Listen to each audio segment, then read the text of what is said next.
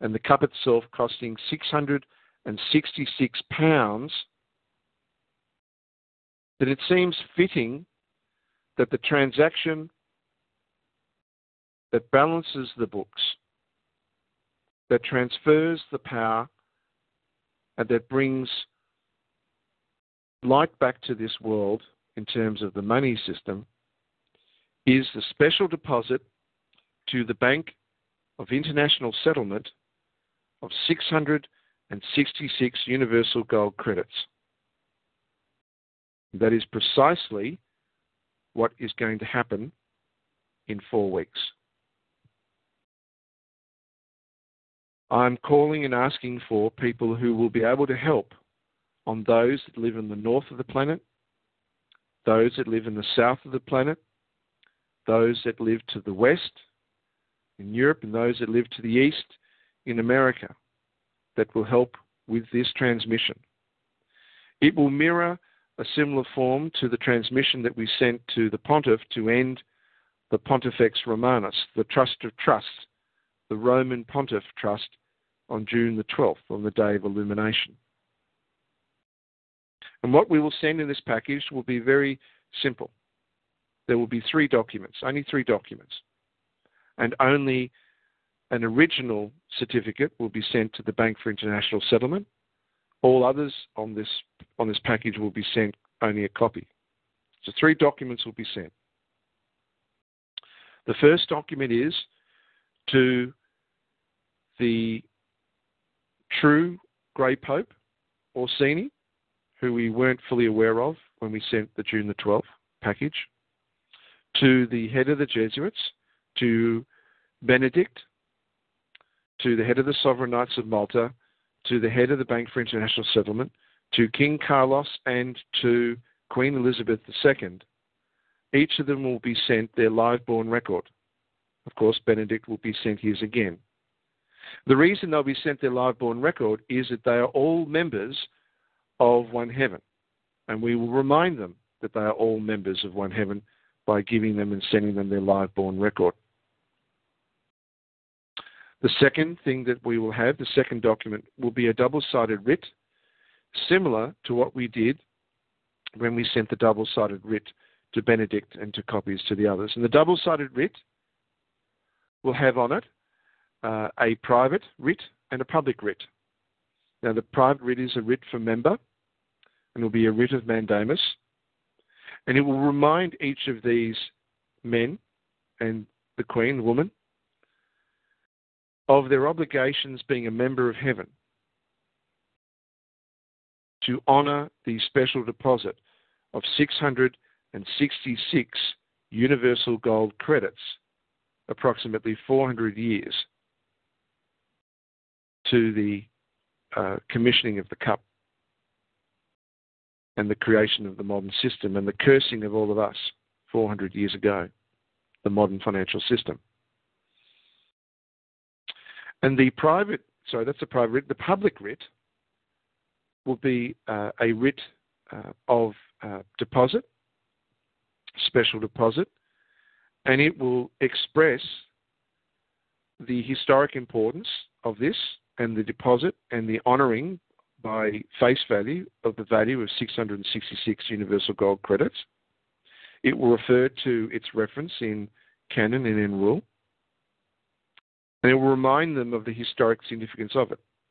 It'll be very short, the same as the other package, so that they are under no illusion what happens if and when they dishonour this particular special deposit.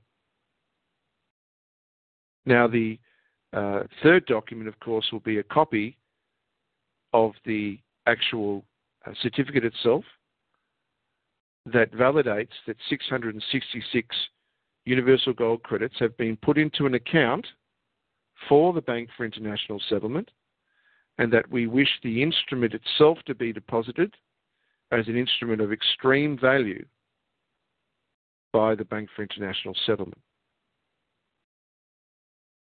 Now, do I expect them to honour the special deposit of the 666 universal gold credits? No, I do not. I do not expect them to honour it. I expect them to dishonour it. If they honour it, well, then they honour history, they honour themselves, and there is maybe a hope for the insanity that these people have shown. But I am banking on their insanity, I'm banking on their mental illness and their inability to date to do the right thing for their own history, their own rules. To date, they have totally abdicated responsibility, and hence the veil has dropped, and hence the world is changing, and hence the world is rebelling and resisting against their oppression and their lies are coming to be account. So I'm counting on that. So when they dishonour this instrument, when they dishonour this package, the following takes place.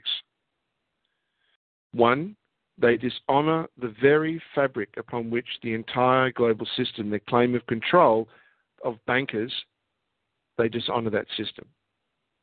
They dishonour the treasury of heaven.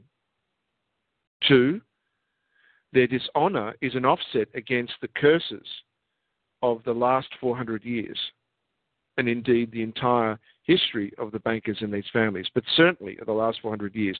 We will have offset the 666 ounces of cursing and everything that took place from that point onwards with the 666 spiritual universal gold credits. So we'll have balanced their books. We'll have zeroed the account. The account is closed. They have no more right. Their spiritual claim is over. Their spiritual power is ended in terms of the sorcery of magic and magic of money. It is over. It is totally over. All that will be remaining is force, which is still formidable, and popular ignorance, which means people will still use Federal Reserve notes, people will still believe the business in charge, people will still believe that their currencies are good.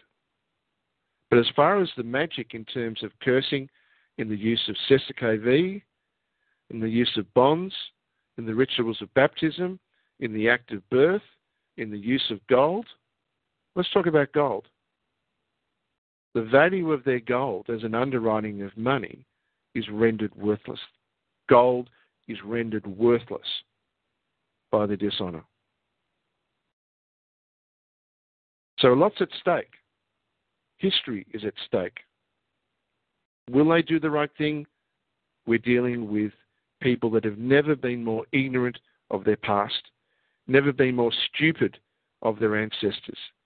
These people do not deserve to be in the position they are, and their ancestors must be spinning in their graves at how awful these people have been in recognising history. But no, they will not do the right thing. They can't do the right thing. They are doomed to be who they are in history. And that is what we must do. We must make sure this package goes out. And I call and ask on all those who are willing to put their thumbprint to it, who are willing to spend a few dollars, who are willing to come together to the north, to the south, to the west and to the east, as did the package in June the 12th. The material for this package will be ready in the next week. So I ask for assistance from those of you who are willing to be part of this history. So that's what we're doing coming up, and I will need your help, as I say. And in terms of coming back, I'll be asking Gerald to put up a forum there on University of UCADIA. And all we need effectively is, well, there are a number of packages to go out in each area. So I'm not asking 3 people to have to pay for 7 different packages. So hopefully we can get a group of maybe 10 or 12 people to the north, to the south, to the west and to the east who are willing to send this out. And if you have, raise your hand, and we have more than enough people, I thank you. But let's see that we have enough people and more than enough people to start with to get this out. I hope we can get this out in the next week and a half. Okay, so that was a fair bit to cover, and we're up to 40 minutes already. Look, the reason I raised this is, of course, the seriousness of what's taking place in Europe at the moment and the impending collapse of the euro. I know that people's speaking of financial Armageddon continues to increase around, and there's all kinds of rumours swirling. The supreme financial system will be operational from August the 13th, I assure you. And while we may not have all the automation of those systems in place, you will be able to use these currencies between yourselves and for the benefit of you and your family from that date. That is a solemn oath I give you. These currencies will be operational from August the 13th and 14th. So from here until that date, you'll hear from me going through step by step. Next week, I look forward to showing you that you can go and actually see the different instruments. We'll be talking about how the currencies work, how you can gain different units of currency, how you exchange them, how you use them, how you redeem them, how the accounts work. We'll be going through that week to week to week from August and beyond to make sure that each and every one of you is fully familiar and fully comfortable with what is being involved with this currency and what this is all about. When it comes down to it is reclaiming your energy, no longer being drained of your energy or energy being taken by these people, reclaiming your energy. Now, if you don't produce energy, of course, then there is no way to justify that you can obtain credits. Of course, no one can expect something for nothing. However, they have taken your energy before. They continue to take your energy now. And you have the right, all of us have the right to reclaim our energy. So I look forward to showing that to you over the coming weeks. Now, in the time that is available, I did say that I want to talk also about the updates to positive law. So I would like to cover that now in the few minutes remaining. And as I say, for those of you that have got questions, I look forward to answering those questions at the end of the hour by going *8 or by you typing in the word question. So in the time available, the time left, I would like to go through some of the updates in terms of positive law. I'll try not to cover it all because there's been a lot there. I've just put the link into the talk show for those that are listening live. So what has happened with the canons of positive law is that as the structuring of administrative law is taking place, and as the structuring of the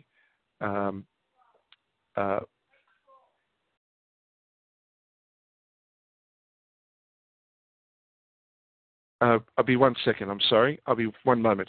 Sorry. I'm just being interrupted. I'm sorry. I'll be literally 1 minute.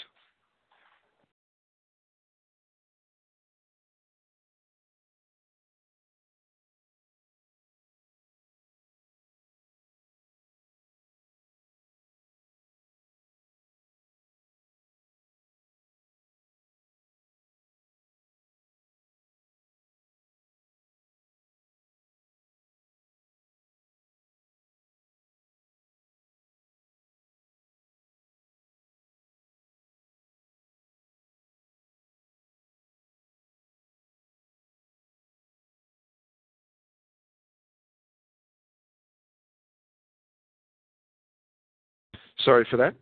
Okay. What I'd like to do with that link is I'd like to explain to you the background on the updates to positive law.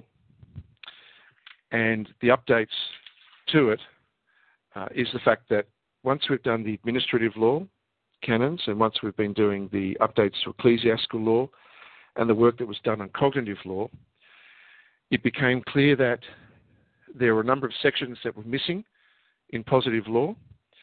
And this has also come from helping and discussing with you the challenges that you have been facing in terms of dealing with court and also some of the missing background in terms of rights.